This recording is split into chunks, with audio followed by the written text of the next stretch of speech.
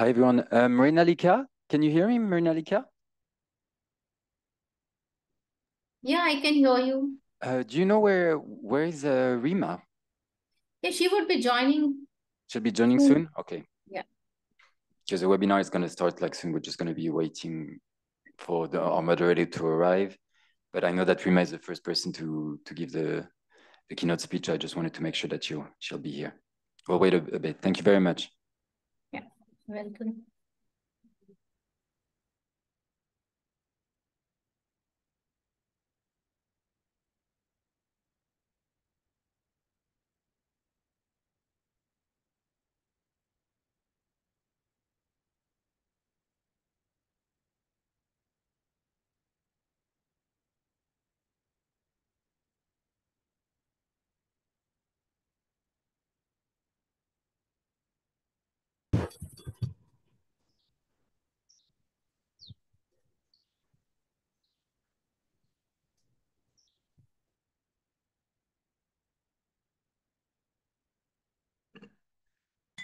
Hello, Rima. It's Brian here. How are you?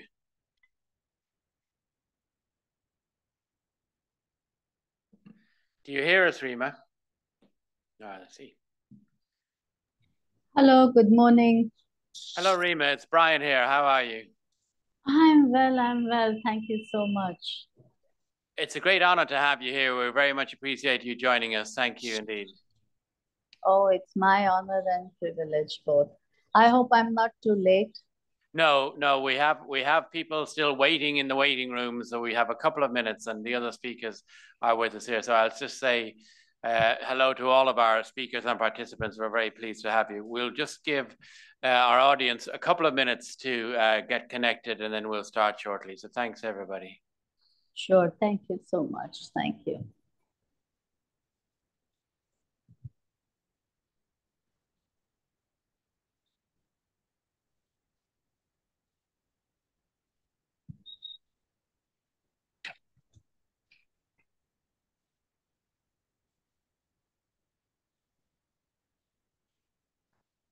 Brian, I may have to leave by around.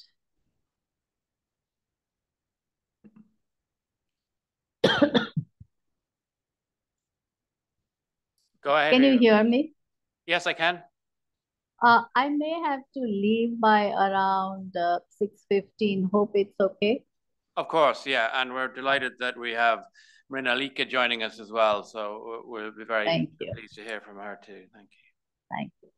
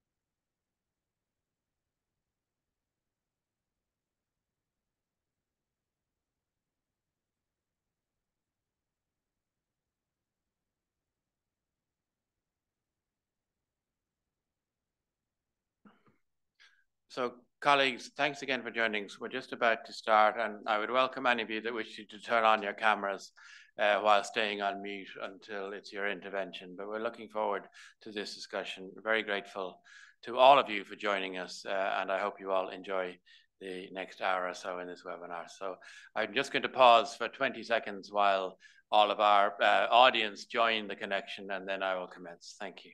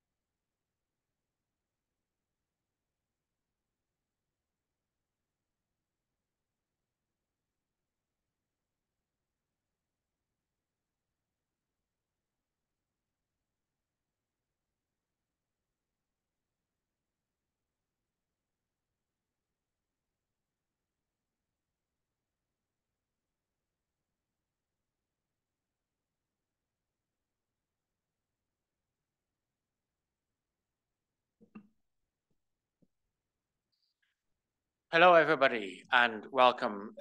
Greetings from the headquarters of the International Energy Agency. My name is Brian Motherway, Head of Energy Efficiency and Inclusive Transitions, and it's my great pleasure to welcome you to today's webinar. Thank you, so many of you joining us from every part of the world. We're delighted to be hosting this event today with a very eminent and knowledgeable set of speakers and on a very, very important topic. So thank you for coming to join us today.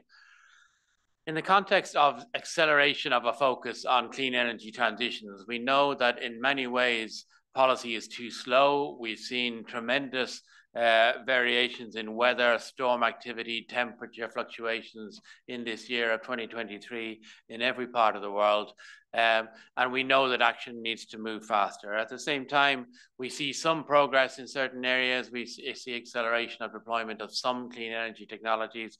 And of course, we see a stronger debate on how all of these issues impact on people in terms of the challenges related to climate change and climate risk, in terms of the costs and benefits of moving to new ways of doing things in every sector, new technologies.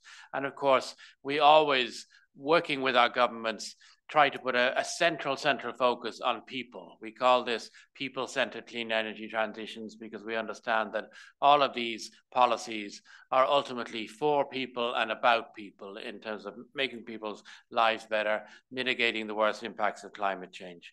And in the same time, creating job opportunities, making homes more comfortable, making cities more clean, and making people's lives more affordable, more convenient, and better in every way. Now, clean energy transitions ultimately will create more jobs than are lost in the transition. But of course, we know that this is not always of comfort to people who fear how their livelihoods or their communities or their local economies might be negatively impacted. And we know that not all jobs will be in the same places. Not all new jobs will suit all types of sector, all types of skill level. And we know that governments are rightly putting a focus on how to protect people who might be impacted in terms of their jobs, their livelihoods, and their communities by changes driven by clean energy transitions. In these discussions around the world, around jobs and workers, we think that maybe not enough attention has been given to the category of informal worker. We know that in some countries, informal workers make a very significant proportion of employment. And of course, in many cases, informal workers are represented by larger numbers of women, by migrant workers, by marginalized communities, and are affected particularly badly in certain ways if not taken care of through good programs and good policies. And it's highlighting some of those practices and those challenges that we want to do today. So we want to look at questions around what are the particularities of informal workers and communities in relation to the design of clean energy policies and their employment dimensions. We want to look at the particularities related to the representation of women, marginalized communities and other groups in those policies, how to make the policies more inclusive and more beneficial to those who need it most. And we want to look at what governments can do in terms of skilled programs, financial supports, industrial policy, agricultural policy, everything that goes together in the ecosystem of clean energy transitions, supporting workers and communities, and particularly supporting informal workers and economies. I think we're really fortunate to have such excellent speakers with us today who are really working on these issues in key regions and countries and have done so for a long time and really understand the subtleties and the nuances of what has happened and what needs to be done. So I'm delighted to thank all of our speakers for joining us. I think we're going to have some really excellent discussions. I'm very, very grateful to all to join us. I'll introduce the speakers as we go along, but first of all, let me introduce our keynote speaker, and I'm particularly delighted to have the honor of introducing Rima Nanavati, who is the General Secretary of the Self-Employed Women's Association based in India. Rima has been the General Secretary of SEWA since 1999, and the organization under her leadership has grown to be the single largest union of informal sector workers in the world, now representing over 1.7 million workers. So who better to give us an overview of these issues and give us the benefit of her wisdom and experience than Rima Nanavati. So Sister Rima, thank you very much for joining us, and the floor is now yours. Namaste. Good morning, good afternoon, good evening from wherever everybody is joining. It is my privilege, and I thank you, Brother Brian and Matthew Prin as well, for inviting me to speak here. On behalf of SEWA's 2.5 million members, all women workers in the informal economy in India, 93% of the workforce in our country is in the informal economy. Having almost completed 5 decades since we were established in 1972, organizing the informal sector, poor women workers across 18 states in India, our goals are full employment and self-reliance of our members. Today, the union has turned into a movement, and we have spread our wings across the neighboring countries of Afghanistan, Pakistan, Nepal, Sri Lanka, Bhutan, and Myanmar as well. Our approach is that how do you identify the needs or whatever are the issues of our members, and we try to understand these and design programs and initiatives around the needs or issues or challenges of our members.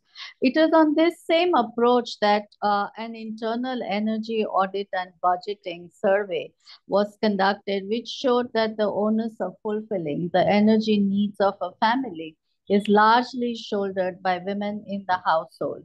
Not only that, but women had to spend almost 40% of their time and 25% of their income in accessing the energy needs. And this resulted into their getting trapped into the vicious circle of indebtedness and poverty.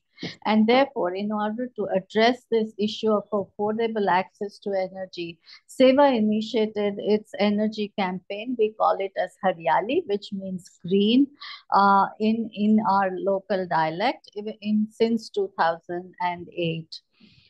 This energy campaign in 2009 with 3 goals to deliver energy access, financial inclusion, and women's empowerment for our members as well. To ensure the sustainability and feasibility of the Haryali campaign, we have set up a special purpose vehicle called the Grassroots Trading Network for Women, of which Mrinalika Thapola is the CEO, who will be on the panel as well. We therefore brought access to energy tools and equipments closer to the women workers in the informal economy, both in the urban as well as the rural informal sector workers, be it solar lanterns and then to solar lights, clean cooking to almost 27,000 households today. Solar pumps for the salt mine workers, about 7,000 women workers in the salt mines, set up a solar grid, the first ever, which is owned and managed by the women workers in the informal sector. It generates about 2.7 megawatts of energy, which also builds the resilience of these very fragile women workers. The above energy programs not only strengthen the livelihoods of our members, but it also creates alternative and additional employment opportunities for the women in the energy sector. The first was setting up a distribution network for solar lanterns, which then turned to solar lights. The women were compelled to spend at least 30% of their income in availing oil to burn out so that they could have some lighting in their homes. As a result, women are able to spend less time on productive work. The education of the children was also suffering. And as one of our artisan members says, when you live in darkness, your hearts and minds are filled with darkness. That was the reality of the women workers in the informal sector. And therefore, in order to address this issue of last mile connectivity and high power costs, it also not only addresses the issue in the context of lighting, but also has a positive impact on the health of the households. So far, we have brought about 30,000 solar lanterns. We partnered with the government's Electronic Skill Sector Council so that now they have a whole kit, and from lanterns, the women graduated to having solar lights. So it gives them a better status in the society as well. So the kit comprises of solar lights, a fan, and till date, about 30,000 such kits have been distributed. In order to make it affordable, we have linked them with access to credit so that women could buy it.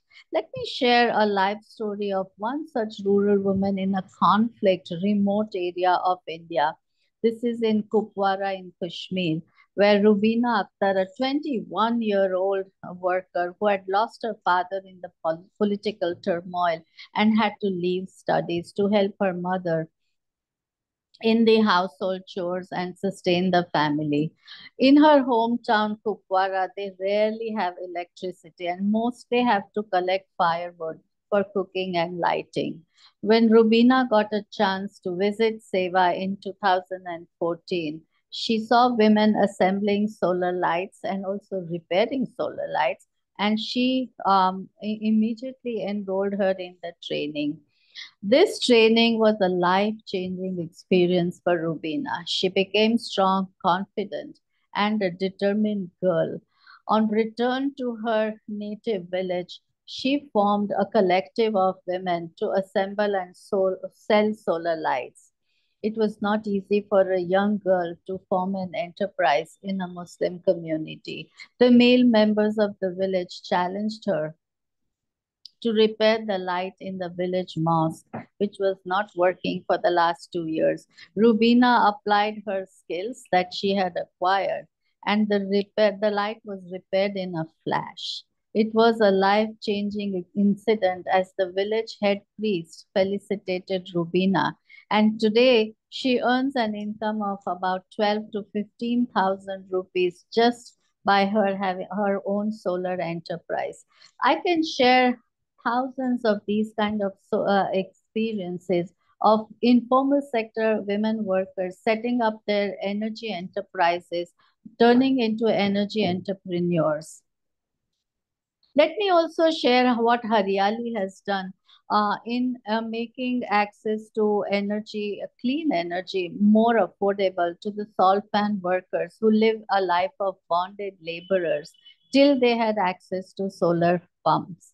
Year after year, these salt pan workers had to migrate to the desert, living in inhabitable climatic conditions where temperatures go up to 51 degrees centigrade, and living in makeshift tents for almost 8 to 9 months of the year.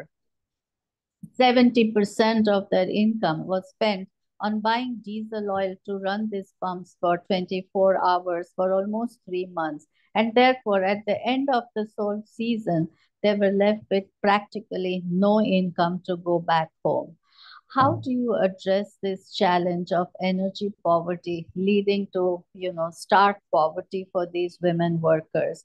We piloted with 5 solar pumps, as we did not want to play with the lives and livelihoods of these workers. Looking at the success of this pilot, the diesel consumption went down by almost 70%, and it led to increase in productivity and the quality of the salt and therefore the income. Today we have close to 7,000 women salt pan workers, and we have made this affordable by making it through a public sector bank loan. Let us see a video. I do not want to speak for myself. Let us see a video of a salt pan worker, and that will be the testimony. Can we play the video, please?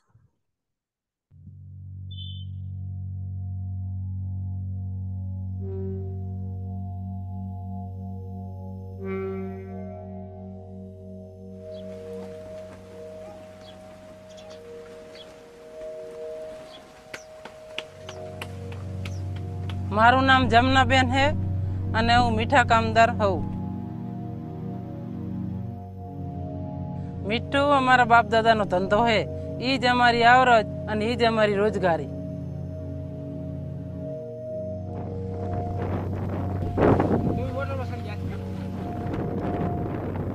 અમે રાત દી મજૂરી કરવી, તડકો સાયો જોયા વગર, તારે મીઠું તમારે અહીંયા પોકે. કડા પગે દંતારો ખેંચવાનું થાય ને એટલે લાકડી પગ ભરતા. અમે બધાયના સુવદનો ખ્યાલ રાખી, બરાબર, પણ અમારો કોણ રાખે?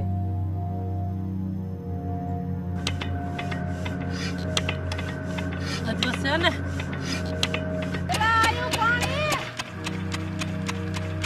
ડીઝલમાં શું હોય કે ચાલુ કરતા કરતા આપી જાય, રાત દી ધમાડા કાઢે અને પતી જાય તો રણની બહાર લેવા જવું પડે. એ તો અમારા હારા નસીબ તે સેવાએ હાથ જાયલો. એને અમારી ચિંતાય કરી અને એને મદદે કરી.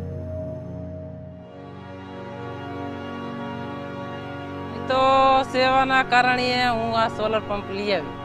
આમાં તો કશું નહીં, ચા પાડી પાટા ભર્યા કરે. સોલર આયા ને પછી મારે મફતનો એક પાટો પાકે. અત્યારે મેં 2 સોલર અહીંયા ઉતાર્યા હે. મારે ઠામ કોઈ ડીઝલ નહીં, એ મફતનો પાટો પાકે. એમને 2 સોલર મૂક્યા હે, એ ટેસ્ટથી પાટો પકી જાય.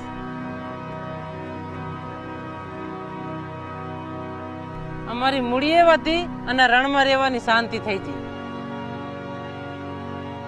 સાચું કહું, આ ડીઝલિયો કોઈને ગમતો જ નહીં.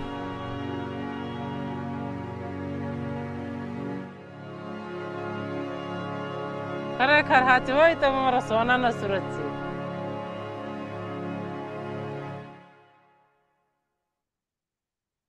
Thank you so much. And so as you heard from Jamna Ben, a salt pan worker herself, the reduction in the operating costs and increased productivity, she says the sun has turned into a gold mine for us now. And I think as a result now, livelihoods of 7,000 such women salt pan workers has changed, and they have become far more stronger. And it has also increased and into additional production of salt. And therefore, I think looking at these examples, we did not want that, when the women go back to the villages, they have to keep paying the installments of their loan. So in the lean season, when salt is not produced in the desert, where the desert is flooded and covered with water, we have set up a solar park, the first of its kind mini grid, which is owned and managed by these women salt pan workers, which is producing 2.7 megawatt of electricity, and that helps the women with an additional income. So this has resulted into energy inclusion, financial inclusion, asset creation and lifting these bonded laborers out of poverty. And this is what the women workers in the informal sector workers at SEVA call just or clean energy transition. Such decentralized production and distribution of energy by setting up the microgrids, which are completely owned and managed by the women workers themselves, making them not just workers or consumers of energy, but producers, users, and managers of energy. And this is what will generate into more and more livelihood opportunities. How do you build resilience of women workers in the informal sector once they have access to clean energy and green energy? And that's where SEVA is piloting energy farming. You integrate energy farming with your farming, whether it's horticulture, aquaculture, or agriculture. And the surplus energy that's generated through the solar panels provides with the farmers, a steady source of revenue, which therefore they are able to withstand the climate shocks and the market shocks which these informal sector women workers face. So having said these are a few examples, what I really want to say is that uh, how to ensure employment transparency in energy investments is a big issue, that policy issue that one has to address when it comes to women workers in the informal sector. How many poor women with limited access to energy live and work in locations, as I was talking about Rubina, by fragility, conflict, and violence? That's the other aspect that one has to see. What energy and when employment combined opportunities are available to displaced women in the urban and the rural areas? And I think this brings to the next important aspect when green energy inclusion for informal sector women workers happens. It has clearly brought about the nexus between women, work, energy, food, and climate. And that led SEVA to launch its Cleaner Skies campaign to initiate women's role in climate action in a big way. And in this last 1.5 years, we have reached over about 2 million women workers, which has led to some very interesting outcomes like plantation cover, increasing plantation cover both in the urban and in the rural areas, adoption of clean cooking solutions like biodigesters, bringing in reduction in electricity bills and consumption, cool roof, and how do you switch over to natural and regenerative farming. This has also initiated circular economy of energy spiraling upwards. How can the biodigester bring out slurry, which can be used into their own farms? And that's how you reduce the drudgery of the women and also improve the productivity of their land. And these kind of promoting green practices and adopting green products, how do you convert the villages and the slums into greener slums? And the other important policy lesson that it brings out is the key to all this is organizing. Organizing informal sector workers, rural young women and men to ensure participation and continuity of the clean energy transition. There is a need to adopt systems change approach. Given that transitioning to clean energy solutions is a cross-cutting challenge, there is a need to undertake action research to understand the impact of just energy transitions on the lives and livelihoods. Second, how do you also show that energy projects and programs close the gender gap in employment generation and prosperity sharing?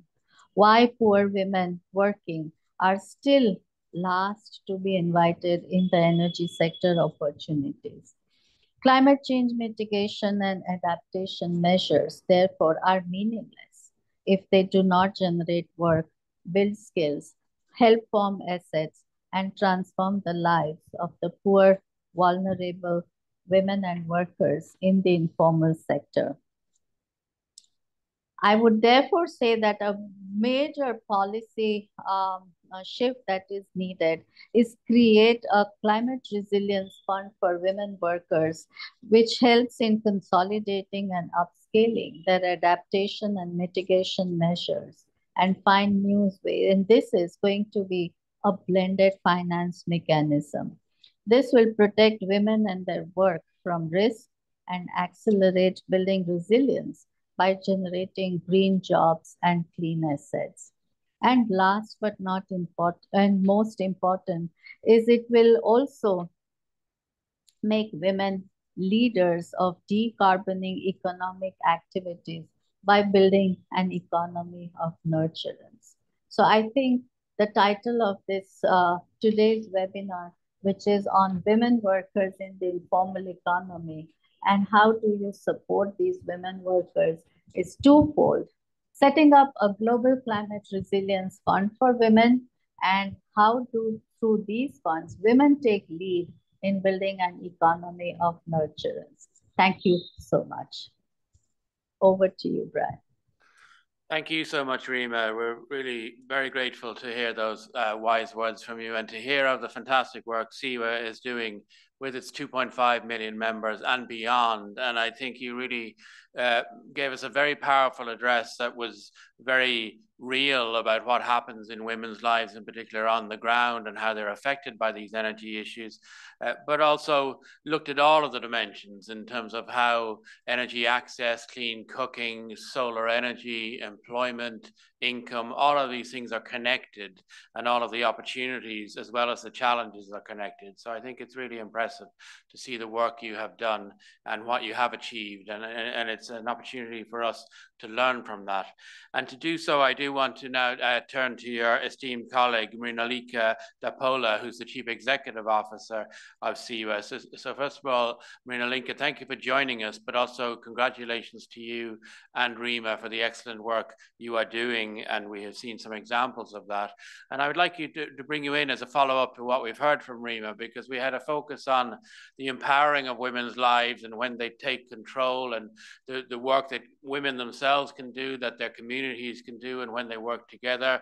But we also know there are dimensions related to what business decisions are made, what companies decide to do, and of course, what policies are put in place. So I wonder if I could ask you, how much do you think going in the right direction here is a question of leadership by government and the policies they make, or more a focus on women and the communities themselves to take action?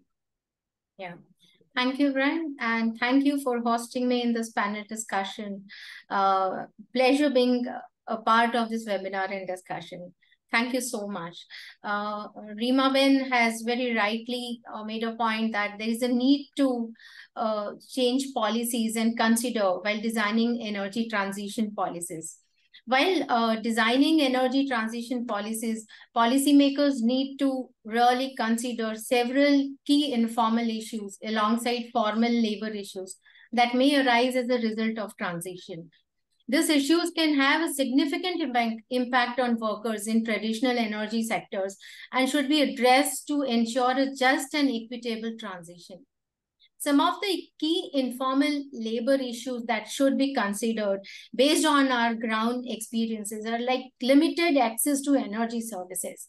The informal workforce lacks currently access to modern and reliable energy services, and energy transition policies should prioritize expanding this energy access to rural areas, which can improve their quality of life and open up economic opportunities.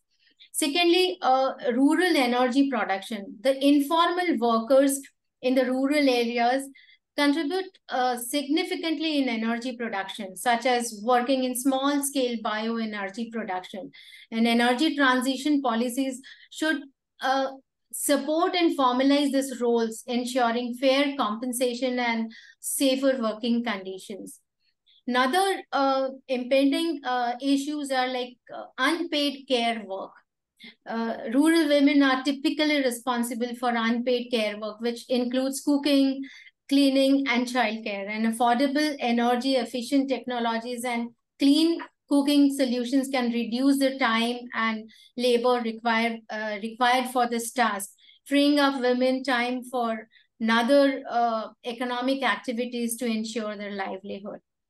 Energy transition policies, it's important that this energy transition policy should create opportunities for informal sector to participate in the renewable energy sector, whether they're through employment in energy projects or entrepreneurship in areas like solar panel installation or biofuel production. Informal laborers in rural areas who often work in low-skilled or unregulated sectors are a significant part of the workforce in the country. So neglecting their training and education could lead to a growing socio-economic divide during the transition to a green economy. It's essential that these policies focus on skill development, developing their training programs tailored to the needs of informal workers, focusing on renewable energy, energy efficiency, and other relevant green sectors. Accessible education is another important factor. We should ensure that these programs are easily accessible to informal laborers, including provisions for flexible schedules and financial support. Awareness campaigns, which Rima Ben mentioned, that we have just initiated this effort. Conducting awareness campaigns to informal laborers about the benefits of transition to green sectors and the opportunities available through education and training to deal with lack of information and technical knowledge regarding various technology solutions is very, very critical. Access to financing, buying down cost. For new energy technologies intended to meet sustainable development goals, public subsidies are critical for adoption and is the need of an hour. Financial incentives to stimulate new renewable energy development is needed, and incentives should encourage lower technological costs through all possible means. Access to financial resources can be a barrier for seeking to start or expand energy-related businesses. Policy measures should facilitate access to affordable financing and microloans. And the most important is community engagement. Engaging local communities for planning and implementation of energy projects can ensure that policies are responsive to their needs and preferences. Policy options for promoting technological adoption should consider these practical issues, and demonstration and pilot projects should be encouraged, because we believe seeing is believing. So I feel demonstration and pilot projects should be encouraged. Thank you very much, Vinalika. And you've raised really many really important issues there. But something I heard you stress very strongly is that programs such as skill programs need to be tailored to the needs of informal workers. So I wonder, in practical terms, what advice would you give to governments to make sure that that tailoring happens correctly? Here, we have a very practical experience here. What I meant here is like there has to be a targeted outreach. There is a need to conduct outreach efforts, especially targeting women and marginalized groups to inform them about the opportunities in the clean energy sector and provide access to relevant training and resources. For example, the project of green skilling under SEVA, where we are imparting training to SEVA Sister, aims to empower disadvantaged rural communities, particularly low-income women salt pan workers in underserved areas, such as, but not limited to, Little Run of Kutch in renewable industry. It has been designed with a vision to create scalable and sustainable employment and entrepreneurial opportunities for the women. This project seeks to achieve this by augmenting their skills, building their capacities, establishing viable business models, and facilitating market linkages to foster self-reliance, sustainable livelihoods, environmental conscious economic opportunities. This training provides and aims valuable skills in the green energy sector, enabling them to generate income. Additionally, it will empower them to address everyday technical issues related to solar panels, especially within their salt pan farming sites. And the main outcomes of this training are to nurture the young women of salt pan workers to become grassroots barefoot solar engineers and train and give self-employment to young women who become capable of recognizing and troubleshooting issues that occur more frequently in solar appliances. Thank you very much, Marina Lika. Thank you for raising those issues. Let me turn now to another very important perspective, this time from Indonesia. And we're very fortunate to have with us Eli Rosita Silaban, who is the president of the Confederation of All Indonesian Trade Unions. So, Eli, we're delighted you're able to join us. We're very grateful. And maybe I could ask you to tell us a bit more about recent developments in Indonesia on clean energy transitions and informal economies. And also maybe tell us a bit about your organization, the Confederation of All Indonesian Trade Unions, has engaged with this issue. Over to you, Ali. Yeah. Thank you, Brian. Do you hear me? Yes, very well, thank you. Yeah. Thank you for giving me a chance to set trade union point of view related to clean energy in Indonesia, and also I can share a little bit about the issue of informal workers in Indonesia. The energy transition funding commitment through the Just Energy Transition Partnership, 20 billion USD, has various challenges. One of them is that public knowledge is minimal because of space for public participation is also limited. However, the plan must be carried out because our government already committed about it. I can share an example about the clean energy. We have one area in one island in Java. The utilization of the micro hydropower plant in Sumbawa, which was built in 2009, the micro hydropower plant operates 24 hours and can supply electricity for 400 houses, and also 5 public facilities, 20 food stalls, and 7 productive workshops, including coffee processing machine. The factory is managed by a local multi-business cooperative and also with the society in that area. The availability of electricity can improve people's standard of living by providing added value to the product sold. In order to encourage the optimization of the energy transition, the government implements smart system and digitalization, but also pays attention to community contribution. Unfortunately, public awareness still very far from the expectation.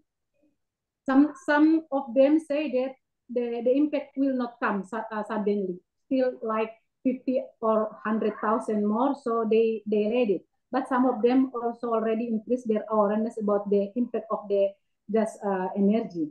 In order to, now the government also encourage community participation in the development of renewable energy by regulating Ministry of Energy and Mineral regarding the installation, establishing minimum energy performance standard regulation, developing small-scale renewable energy, providing incentive and grants, holding seminar, training, and workshop to disseminate of the information. Post-coal economic transformation planning needs to prioritize economic activities that provide multiplier effect in the local communities. I think the problem also stay the same with the previous speaker. We see that impact of a potential decline in coal production in the informal economic sector, which has not been recorded in microeconomic analysis. I don't know, maybe in global already there, but in our understanding, and we didn't, and we never get it, and we didn't know yet about the microeconomic analysis about this issue. The coal mining industry has a significant social and environmental impact on the surrounding communities, for example, degradation of air and water quality, changes in communities' livelihood resources, economic inequality, and increasing consumerism and rent seeking.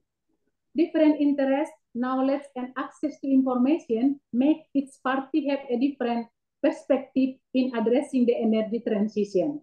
For example, coal companies are more aware of the risk of the energy transition to their business than the government and citizens.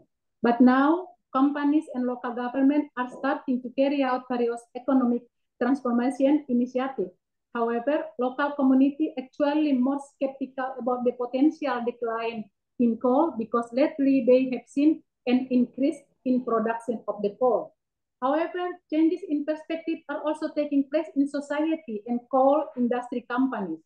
The community began to have a vision for economic diversification, and coal companies began to develop business in other fields.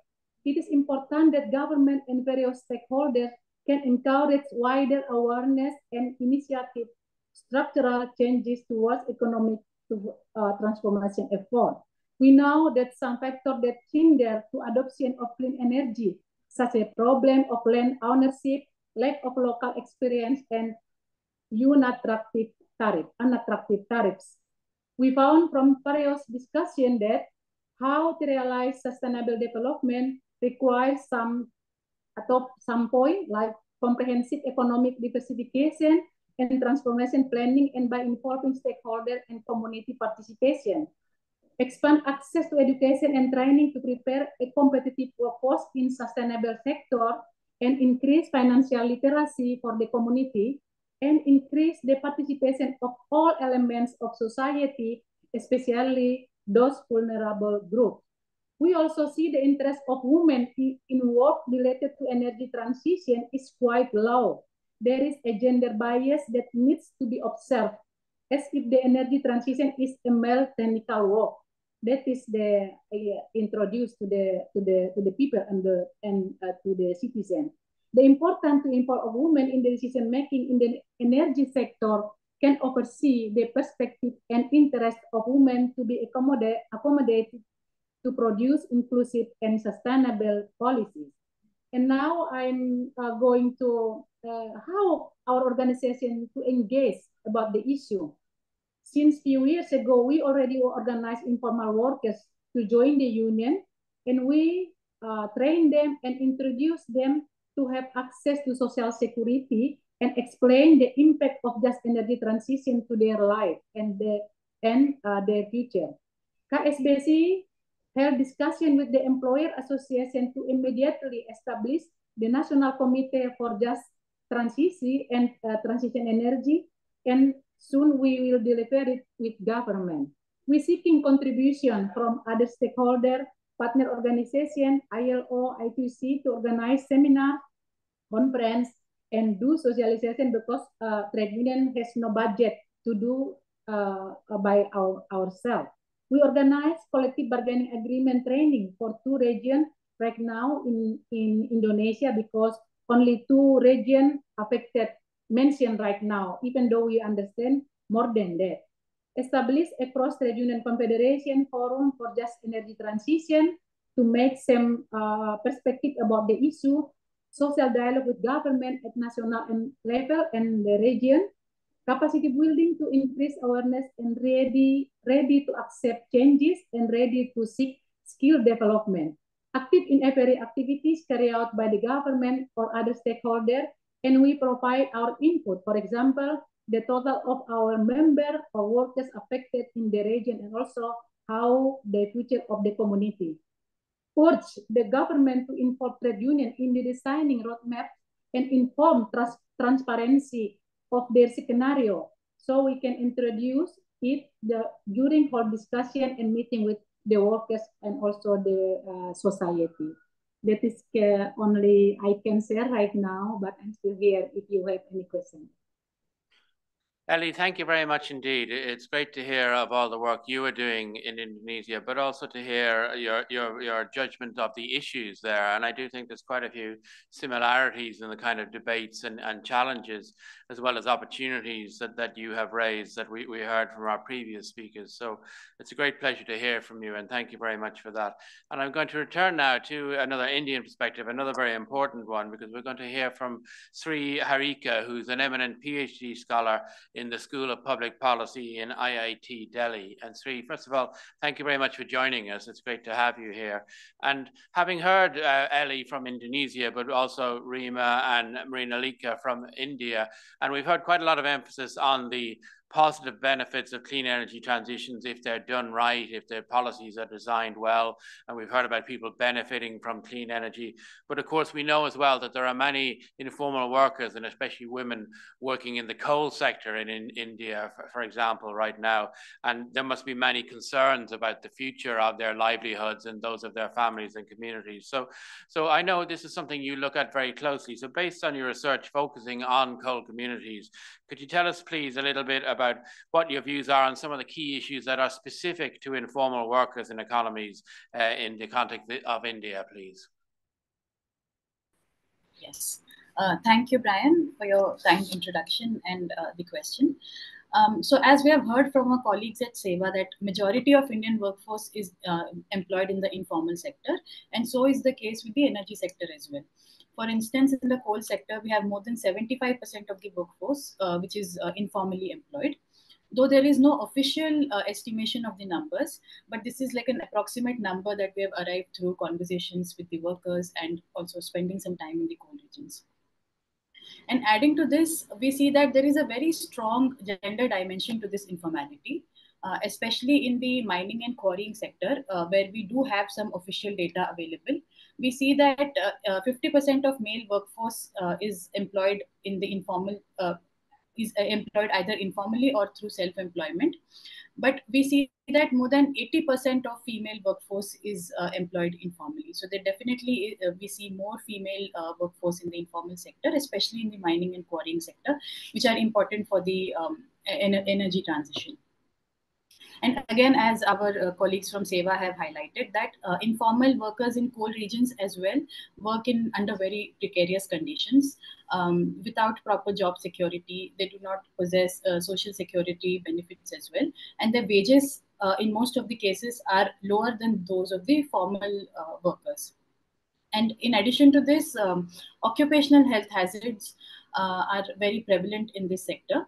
And these include chronic lung diseases such as silicosis, asbestosis, and also hearing loss is one of a major illness, which lowers their working age and forces them to retire early.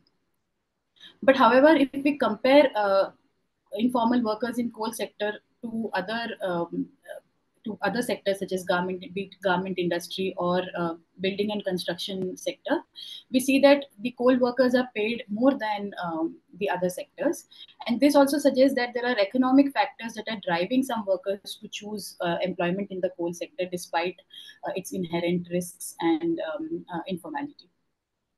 So then these numbers then set the context of why do we need to consider the informal workforce when planning for an energy transition. And it is seen that in the coal sector, informal workers are employed at all levels, from coal mining to coal washeries to coal transportation. And along with this, there's also a very huge economy around coal, which caters to this industry, and it is mostly informal. This can be in the form of milk trading, tailoring, carpentry, grocery vending, small businesses, operation of modest hotels, eateries, and all, which basically are around the coal industry. So it is not just energy transition that we're looking at, but it is more of an economy transition that we should be focusing on. And also we have seen in the past that with any transition or closure of a particular industry, it has detrimental impacts, especially on the informal workers. For example, in the recent past, we have had some closure of coal mines, mainly due to underproductivity and extinction of the resources. But we have seen that in such cases, the formal workers have been rehabilitated. They have been given jobs in some other industrial units. But the informal workers were again left to themselves with no other job opportunities. And with this, also the informal economy around these areas also it also gets affected because we have seen in some of the case studies that we have done in mining regions that close to 45% of household income is spent on the local economy of that region. So after the closure, if there's a closure, then this spending becomes zero, and the informal economy then just drops. And there's also a very large loan burden on the people who run these small businesses and small enterprises around these coal regions. And for example, we have seen this not just with the closure of coal mines, but very majorly we have seen this with a sudden ban on iron ore mining in some states in India, where the truck owners whose primary source of income was transporting the ore. So when there was a ban on this mining, they did not have any income from transportation, and then they also had loan burden which they had taken to buy the trucks. And now the situation is still ongoing with no proper rehabilitation for these informal workers. And with the closure, we also see that the public goods infrastructure that is created by the companies, be it the schools, be it the healthcare centers, be it vocational training centers, all of these also gets closed. And again, in this also, the informal workers are the ones to suffer the most. Another major issue with closure or with shutting down of a certain industry unit is migration. We see that because of lack of opportunity in the region, the workers tend to migrate, and also because there is desperation to find a job, they settle for less wages, and they settle to also work in hazardous or harsh working conditions. And especially in the coal regions, what we see is that because there is no proper mine closure planning that is happening in India so far, there's a lot of illegality around it. So we see the local communities gathering and selling coal in the local markets. This is a source of livelihood, but the way this gathering of coal is happening is also very dangerous and it's life threatening, and it also has environmental implications, and if it is not done with proper safety standards. So then, considering some of these issues around informality and coal transition, I think it is important that we identify some key stakeholders who play like a very important role in advocating for the rights of these informal workers. And these to me are civil society organizations, the trade unions, and the local governments, which are the Panchayati Raj institutions in India. So I'll begin with local governments. I'll begin with the civil society organizations. I think civil society organizations are the most underutilized stakeholders in this discourse on energy transition so far. So CSOs operate in various activities ranging from education, healthcare, livelihood promotion, human rights, etc. And majority of them cater to problems of informal workers and the economy. So they have expertise. So they also have expertise in working in very niche areas. For example, an organization called Samata, it works on children in mining areas. So they do not just look at child labor, but they also look at what happens to children in these areas in general, in terms of their education, their health, and all. But however, children as a different category has not gotten any importance at the national level discussions so far. So their proximity to local communities, their understanding of the local context, and the understanding of the political dynamics actually makes them very important stakeholders. And it is also important to note that informal workers is not a homogeneous category. So they come from various socioeconomic, cultural backgrounds, and some of these CSOs are able to cater to those needs as well, needs of those groups as well. But so far in the energy transition discourse, these organizations have only been used as a source to gather data, and we do not see actual partnerships or meaningful collaborations with these organizations at the national level. So I believe that along with government support to the CSOs, it is also important that we as civil society engage with these organizations with their capabilities and with their expertise, which they have developed working for many years in these areas.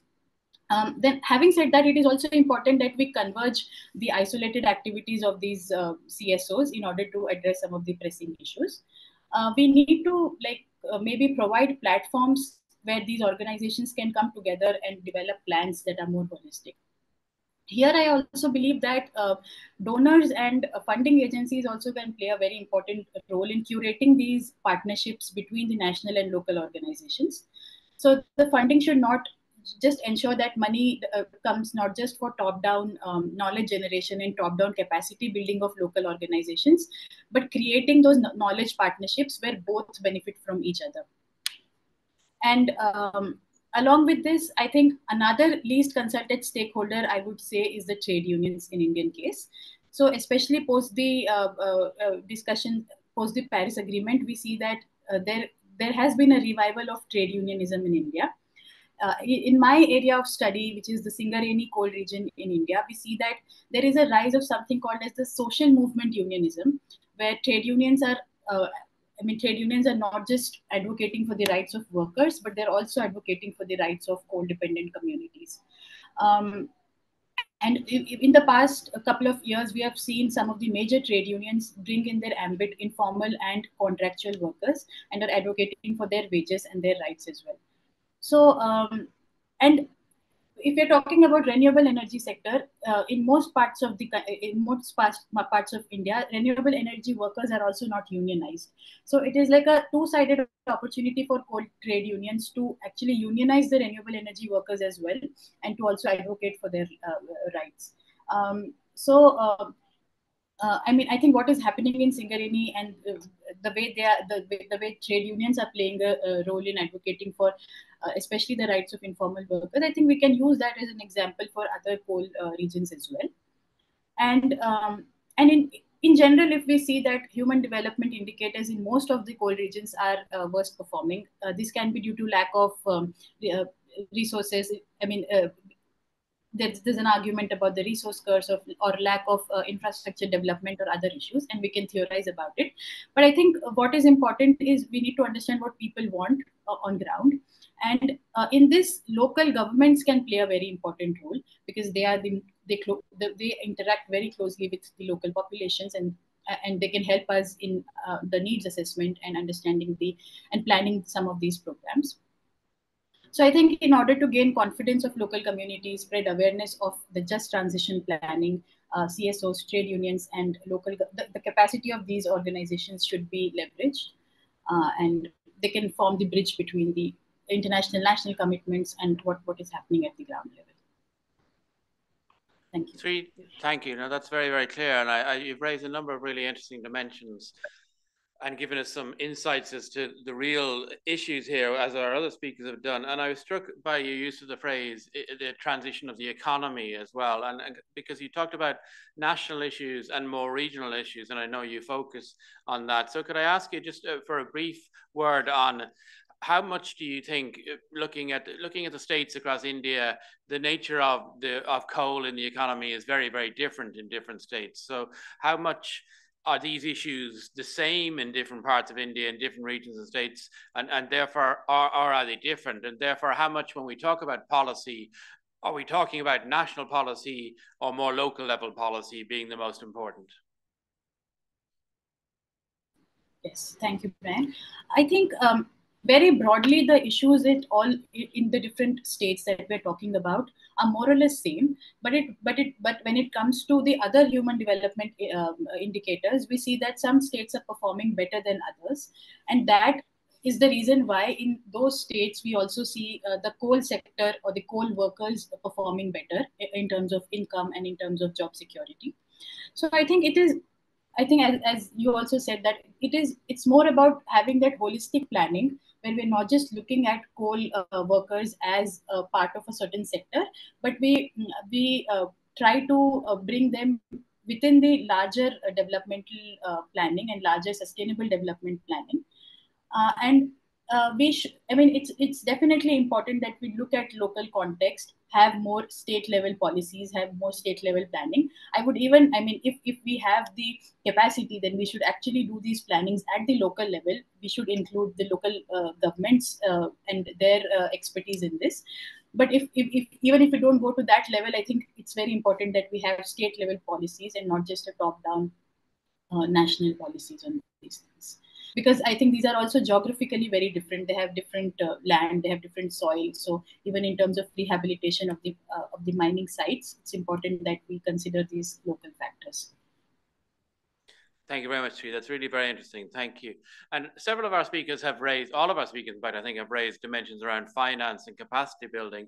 And I'm going to go now to Elise Hatting for a particular perspective around that. Elise is a sustainable growth researcher at TIPS, Trade and Industrial Policy Strategies in South Africa. We all know that South Africa is a key player in some of these discussions, though the nature of informal workers is very different there. But Elise has been really active in this agenda for a long time, particularly around the nature of financing, capacity building, entrepreneurship. So Elise, thank you very much for joining us. And maybe you could share your perspective from the perspective of the South Africa dimensions, but also how you see it's best to support marginalized and informal communities. Thank you. Yeah, I think from South Africa, we have a very unique perspective within our socio-economic and political context. I think the whole world is starting to see South Africa from a just energy transition as becoming quite a bit of a buzz, if I can say it like that. So lots of activities on the ground. But for today, what I'd like to kind of highlight is how we've been dealing with our energy shortages and energy security challenges, but also being very mindful to leave no one behind. And there's a very big focus on youth inclusion and female inclusion within building these new economies and green industries. And this obviously also have a big focus on the informal sector and reskilling of workers and addressing a lot of the anxieties that there is, especially with phasing out of coal mines.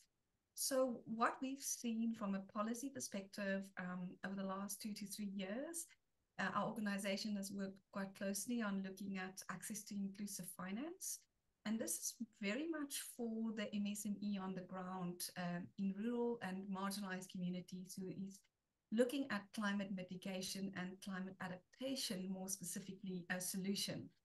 A lot of this is not necessarily because the marginalized groups want to be entrepreneurs, but there is an absolute failure in our economy to absorb anybody from a worker seeker's perspective.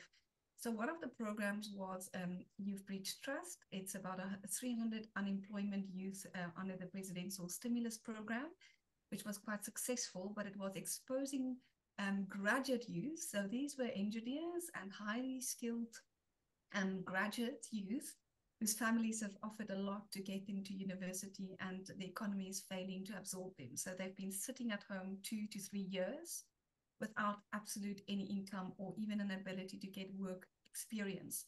So what we've done, we've exposed them to green industries, and especially in South Africa, water shortages, also the quality of water, drinking water and access to water in rural communities.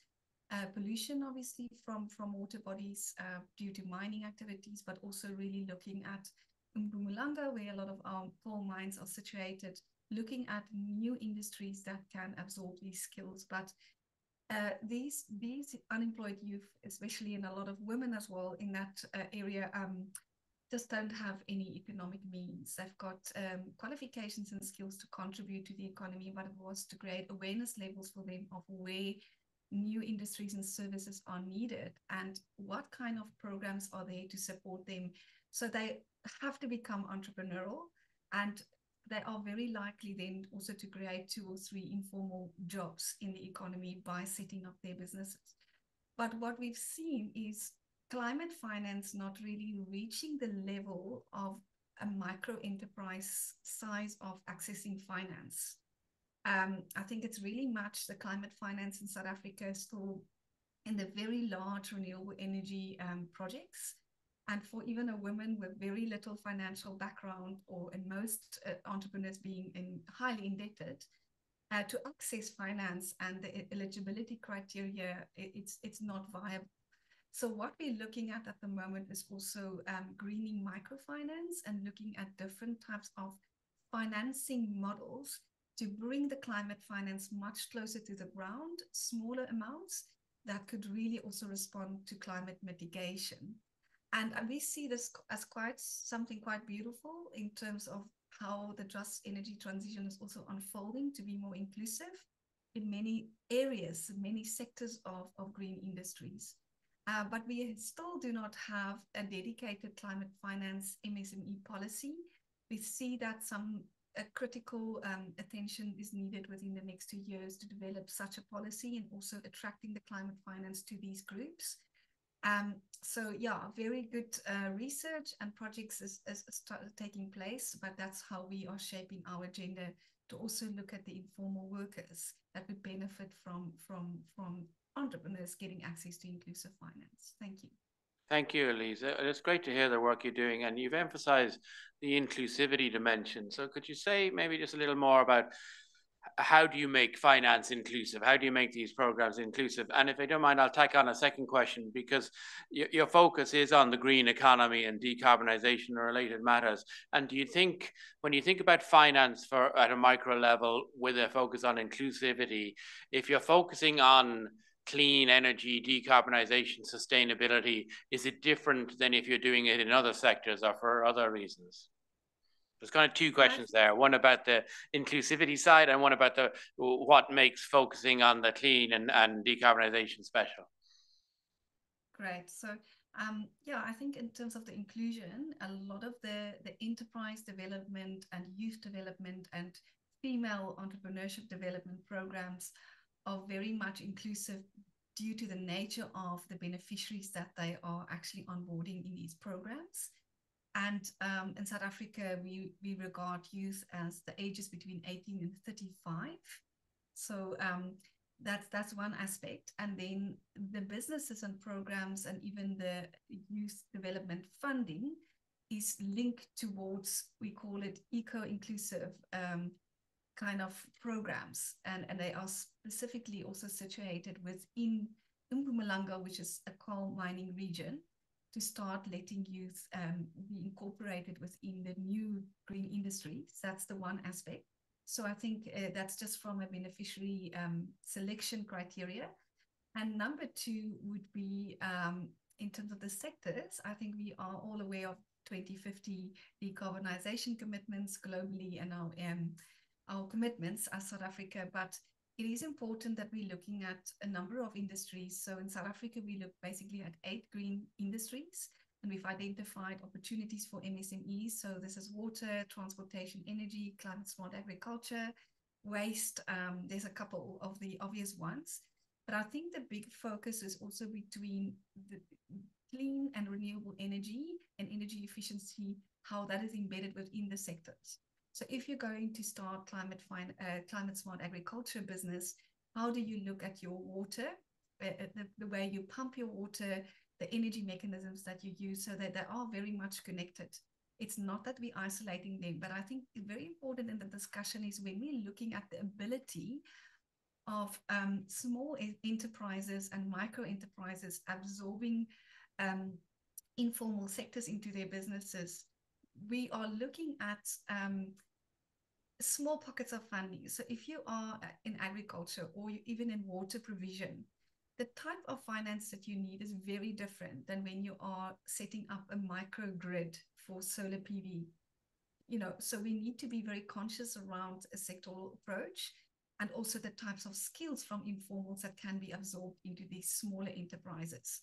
But it's very important that when you're looking at an just energy transition and you want to invest money into, for example, female youth-owned businesses who are setting up renewable energy projects, it's a very, very different story than looking at more mitigation level regarding water pumps or just water filtering and providing communities with water. So I hope that helps. It helps a lot. Thank you very much, Elise. And colleagues, time is upon us. We've heard really excellent perspectives. I'm sorry we don't have another hour. I certainly learned an awful lot from listening to all of you, and I know everybody joining us today have. It's been really enriching. We've heard different countries and different angles, but I think we've heard a lot of commonality too around the importance of focusing on these issues, and some really excellent work going on across the world on supporting informal workers, women in particular, marginalized communities. So I think it's been very uplifting to listen to you all today, but also really educational to understand the issues and to understand what governments can do, what communities can do, what civil society organizations can do, and also, of course, what unions and other key actors can do. So I want to thank you all very much, Elise, Sri, Ellie, Marina Lika, and of course, Rima. We really enjoyed your perspective, and thank you very much for joining us. And everybody who's joined us today, thank you for joining us. Thank you for spending this time. And just to remind you that this webinar webinar is part of the IEA's growing work program on people-centered and clean energy transitions. So we'd love to hear from all of you. Please get in touch if you have experience or ideas to share. All of our speakers, I hope we can continue to learn from you and continue to stay in touch as we work on these issues in the future. So we'll draw this to a close for today, but thanks again, everybody, for joining us. Thank you.